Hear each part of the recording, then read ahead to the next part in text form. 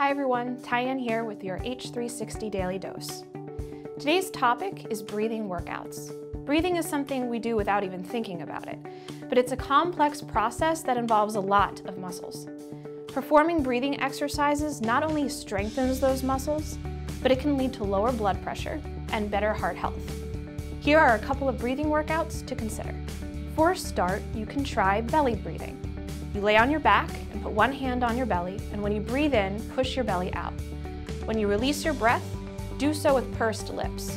Do this 5 to 10 times and you should feel more relaxed and focused. Consult with your doctor about inspiratory muscle strength training.